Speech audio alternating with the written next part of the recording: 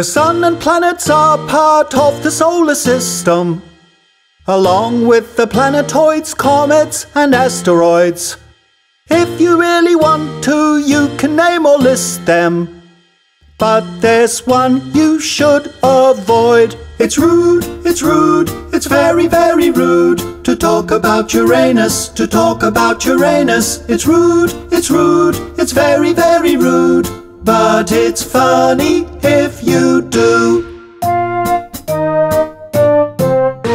Now Mercury is very small and Venus very hot. The Earth is known for all the surface water that it's got. Mars is red and Jupiter has a giant spot.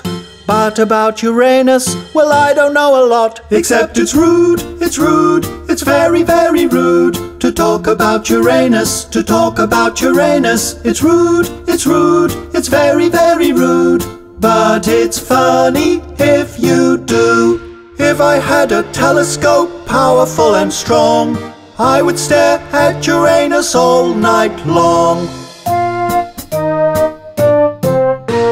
Saturn has its rings and really is quite famous. Next comes the rude planet known as Uranus. Neptune's further out, I wonder what he thinks. Stuck behind Uranus, I bet that stinks. It's rude, it's very, very rude to talk about Uranus, to talk about Uranus. It's rude, it's very, very rude, but it's funny if you do. If I had a telescope powerful and strong, I would stare at Uranus all night long. It's rude, it's very, very rude to talk about Uranus, to talk about Uranus. It's rude, it's very, very rude, but it's funny if you do.